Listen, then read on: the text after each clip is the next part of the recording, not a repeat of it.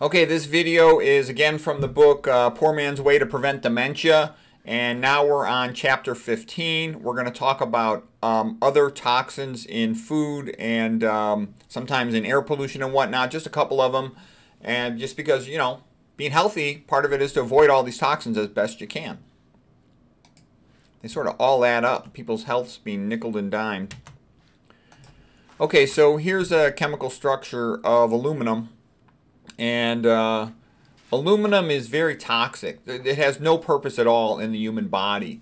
And it's much more common than people think it is because it's put in the drinking water as a clarifier. It binds a bunch of other chemicals, and paradoxically, it makes the water look more clear. So that's why it's in all the water. All right, that's another reason why you want a water filter. It's very common too that it gets into food. A lot of people cook on aluminum. It's also, they often will wrap their food in aluminum. I won't allow anybody to wrap my food in aluminum. Like I went to this fast food place, not a fast food place, submarine place, something like that with my kids many years ago. And I told them to put it in the wax paper, and they didn't. They put it in aluminum, so I returned the sandwich. I said, no, I wanted them to put it in wax paper. I won't take that one. And my kids were all embarrassed. And the reason I just say that is because you have to hold up to your principles on these things. Otherwise, you get nickeled and dimed over time, and it weakens you. And aluminum is also what is being put into the air. If you know what I'm talking about with the trails, starts with chem. So anyways, you want to avoid all that as best you can. It's good to have an air filter in your house, like a HEPA air filter, but I don't know how great they are for removing this stuff from the trails. Because they might be in a nano particle size, but still, you do the best you can. And simply being aware of it, you can partially avoid these things. I'll talk some more about where you encounter this. Oh yeah, other things where you're going to find it. It's in anti-caking salt. It's in a lot of baking powder. It's in the inner surface of cans, soda pop. It's transdermally absorbed from deodorants. You don't need deodorants. Nobody smells your armpits when you walk into a room. Let's see, what else? It's a metalloestrogen. It activates estrogen receptors, increases the risk of breast cancer, especially if a person shaves before they put deodorant on, because the lymphatics between the armpit and the upper outer quadrant are shared. I think it contributes, as far as I can tell, significantly to lowering the IQ of the population. It's a major neurotoxin. It is found in beta amyloid plaques that are extracellular, and it's also found in neurofibrillary tangles that are intracellular, primarily associated with so-called Alzheimer's disease. Let's just call it dementia. It'll form complexes with fluoride ions, and here, let me get out of the way a little bit. With fluoride ions, and that helps the F minus to, the F minus helps it to cross the blood-brain barrier. And things that get across the blood-brain barrier then have more access to your brain cells, to your neurons. They're both toxic to the brain. F minus is toxic to the brain as well. And Al seems to help other toxic ions enter the brain as well, including lead and arsenic, Hg and Mn. Glyphosate, which is often sprayed on processed food like GMO soy, appears to form complexes with aluminum and increase its entry into the brain, according to Stephanie Seneff. These are the page numbers of her book, Toxic Legacy. She's got a bunch of online lectures as well about glyphosate, which is another neurotoxin, excitotoxin. So this is another reason why I recommend to only eat organic if you have a choice, especially anything that you think might have glyphosate on it. One guy who's interesting is this Jack Delatorre guy. He's the guy who wrote the book Alzheimer's Turning Point, and he thinks that aluminum is not the cause of Alzheimer's. But of course, he's super biased because he wants to promote his theory, which I understand. And his theory, don't get me wrong, I think it's a great one. And I do think aluminum contributes to dementia. It's just not the main cause. It's just one of many causes. Okay. And there's a little bit of turf issue. This scientist is always promoting problems related to aluminum, and that's what he does for a living. So he's going to promote, what his thing is. And then you talk about autism. I just mentioned the whole book and stuff about Catherine Reed, PhD, who cured her daughter of autism by removing MSG. But there's a lot of other things that contribute to MSG besides, contribute to autism beside MSG. AL also accumulates in the pineal gland, which doesn't have a blood-brain barrier, and this can, over time, potentially contribute to decreased ability to sleep. It also increases the risk of infertility in both men and women and lower sperm counts. So that's one of the main things you'll notice. I don't think it's a coincidence. Lots of things in the common diet and processed food contribute to infertility, and they all add up. The atrazine estrogenic sprayed on the corn, the high fructose corn syrup, the whole glyphosate fluoride thing, you know, the non-organic food, and now the aluminum as well. It goes on. And then you think about it, a poor baby drinking formula out of an aluminum can with BPA lining, okay, that's also toxic to mitochondria. And then they, you know, let's say there's F minus is the water to reconstitute it, and it's sweetened with high fructose corn syrup. Yeah, poor kid, you know. It's hard enough, you know, when you got everybody helping you compared to when you got all these problems to grow up and have everything go well. Aluminum also contributes to leaky gut, so it's going to increase the risk of autoimmune disease. It also increases blood-brain barrier permeability, so it increases the risk of cognitive impairment. It's associated with causing more inflammation. It can potentially increase the risk of developing intracellular increased amounts of peroxynitrite, ONOO, like ONO, part of the NO pathway. Increases the risk of diabetes because it's toxic to beta cells, can cause beta cell necrosis. Can be toxic to lungs, increase the risk of pulmonary fibrosis with inhalation. So again, you know, the air pollution of it, the trails and whatnot, they're not good for your lungs. It can have a bit of an immunosuppression effect. It increases the risk of hypertension. Let's see, what else? Anything interesting here? Excreted from our body in sweat, so it's good to exercise. You get a little bit out of your body. It's excreted somewhat in sperm. So there's a scientific reason to encourage spanking the monkey. Best way to measure bodily levels is a 24-hour collection in urine. This guy's sort of like the world expert on the subject.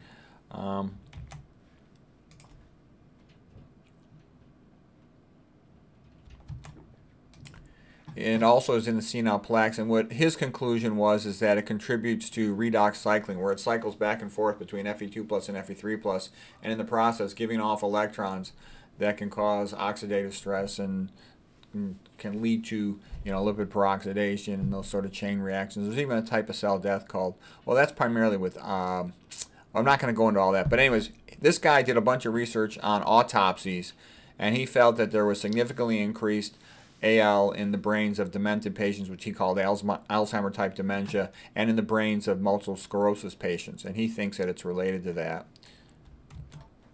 Okay, here's his book, and this is really the best book on this particular subject, on AL. So if you're interested in AL, this is the book that you'll find most helpful. Okay, and that's his nickname. There's other good videos on there. There's a real good video on there at VegSource about AL. Dr. McDougall has a good lecture on AL. And they both talk about all the papers showing that it's neurotoxic. And it is. Okay.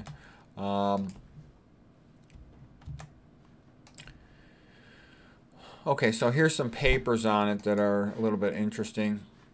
AL causes leaky gut, which means it increases your risk of autoimmune disease. So you don't want that, which increases your risk of inflammation, increases your risk of, you know, getting LPS in your blood, postprandial endotoxemia, all that stuff you don't want.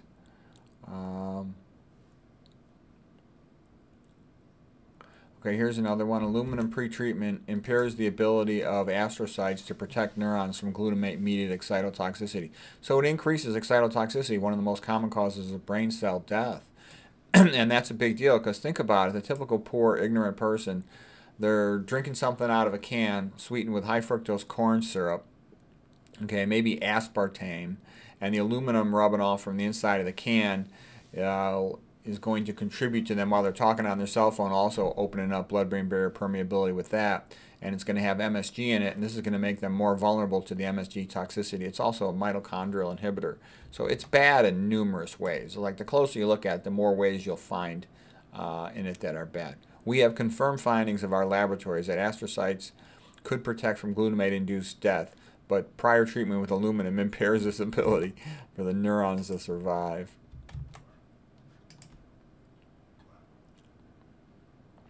Okay, so here's another one, synergism in the toxicity of aluminum and HG. So HG is a very common contaminant with high fructose corn syrup.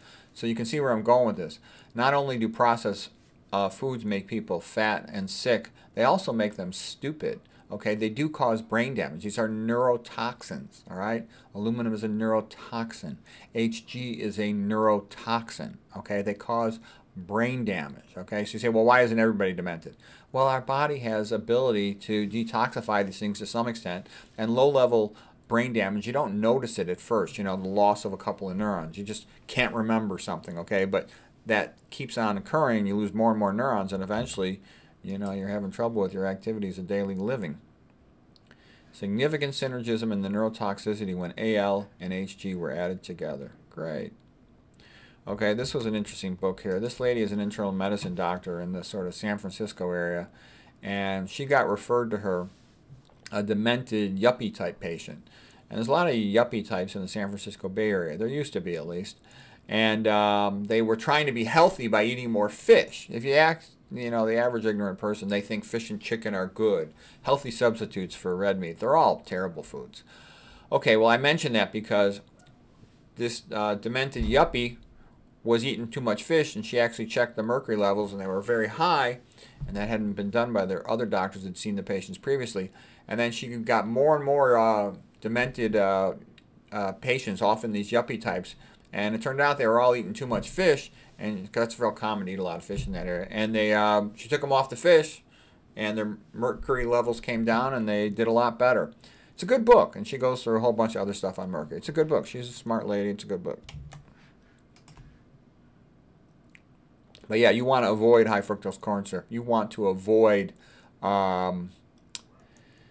also want to avoid getting silver fillings in your teeth, because those are largely Hg fillings, okay? And then if you have them, you don't want to brush directly over them with your toothbrush. You can stir some of that up. You don't want to be talking with your cell phone right next to your mouth.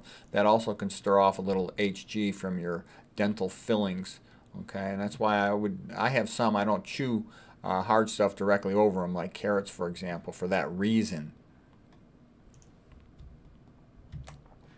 And by the way, she found hundreds of patients that had that problem. Yeah, fish is a terrible food, and you'll still see a lot of phonies telling people that fish is a good food or even a good brain food. She actually calls brain fog from eating fish. She calls it fish fog. She had hundreds of patients with that problem. Okay, this lady wrote a good book here. This is Renee Dufault. Let me see if I can get her name up in there. Here you go. And she actually, you know, quit her regular job because she was so concerned about the high amounts of Hg in high fructose corn syrup and in all the processed food. And she was amazed. You know, the chloralkali companies keep talking about how they're missing so many tons of Hg. Well, why are they missing tons of mercury? Because it's going into food as a contaminant, is what she believes. So I thought that was rather shocking. Like a super common sweetener of food, high fructose corn syrup. And I can also tell you, you guys need to get over this idea. Anybody who thinks that science is real and legitimate and medicine is real and legitimate, it's not. I can tell you. A friend of a friend told me that his friend was, you know, a PhD postdoc, and he wrote a paper showing that high fructose corn syrup routinely contained significant levels of Hg, mercury, and he got fired for publishing that. And that's pretty typical in the modern health world, okay? Anybody who sort of speaks up and tries to help the pros will often get fired or blocked or censored in some way. The higher you go up in the health system, they don't even just feel indifferent to the pros. They hate them, okay? And, you know, they want to take all their money, of course, but believe me, there's no one watching out for the pros. So for pros, like I'm just a highly educated pro, you know, you got to learn about these things so you can protect yourself from all this nonsense. And to make it simple, just, you know, live like Adam and Eve, but keep your indoor heating and plumbing. Oh, by the way, lots of these food dyes have Hg in them. Here's a couple of them. Or some of them have arsenic or lead in them. That's another reason why you want to get organic food, whole food, without all this processing stuff. It's always bad. There's nothing good about these modern chemicals, for we're not made to eat that stuff. Okay, here's a paper, yeah, Hg this is a paper by Renee Dufault. Oh, and she partnered with this other lady, Jane Hightower, who wrote the paper about mercury. So HG from chloralkali plants measured in food products and sugar, like, yeah, and high fructose corn syrup, and how common it is. They used to advertise high fructose corn syrup as a preservative, and they wouldn't tell you, though, the reason it's a preservative is because it's contaminated with HG. HG is also a mitochondrial inhibitor, which is bad for health, okay? This guy's book is pretty good here. It's called Food Forensics, and he has a lab test machine where he can precisely, measure the individual amounts of different contaminants, how much lead is in a given food. For example, that's another reason why I won't drink tea. Tea is routinely contaminated with toxic things.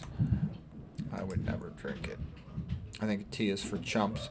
All this stuff about how healthy tea is, that's just advertising to trick all the chumps. Okay. Oh, then here's the new thing that they're spraying on food. They're especially spraying it on avocados, but it's also being sprayed on apples, and there's talk of it being sprayed on a lot of other things. I can tell you, here's how it's spelled, AP, and then I'm not going to say it all out loud, but you'll be amazed if you look at the chem sheets on what's allowed in that. They're beyond belief. A whole bunch of neurotoxins, and then I think methyl cyanide or something. It's bad. I would never eat an avocado again in my life. I would never eat guacamole ever again in my life. It's listed as a fungal inhibitor. A lot of times fungal inhibitors are mitochondrial inhibitors, which are bad. All of these things, neurotoxic, okay? Let's see, what else? Some companies say they'll never put that in their foods, like Natural Grocers say that. They put it in writing, which I like about them. Other companies will say they don't ever use it, but they will not put it in writing on their website. Like Trader Joe's is like that. I've seen it. I've seen their employees say it, but they won't put it in writing. So